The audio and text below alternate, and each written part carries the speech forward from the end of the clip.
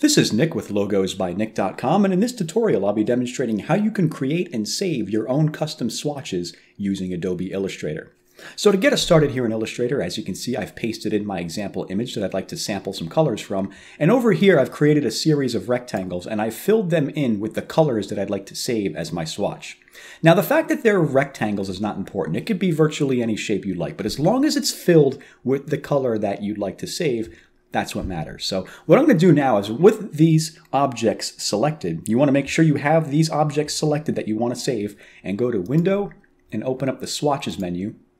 And this may be difficult to see, unfortunately, because this is a pretty small menu. But what you want to do is look for this little folder icon over here at the bottom that says New Color Group, and click on that. And I'm just going to name this Beach. You can name it whatever you like. The name is unimportant.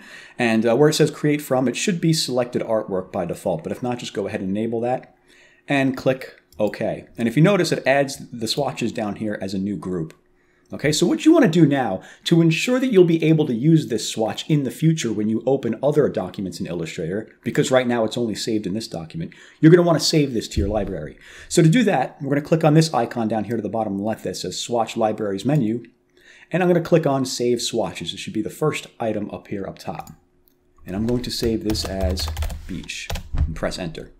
Okay, so now if you come down here, if you click this icon again, the Swatch Libraries menu, come down here to User Defined, you should see your custom swatch saved in there. So if you go and open up a new document,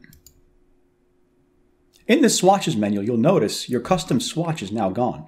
You'll have to open that up by clicking on this icon and going to User Defined. And there you go, Beach. It opens it up in its own little menu over here.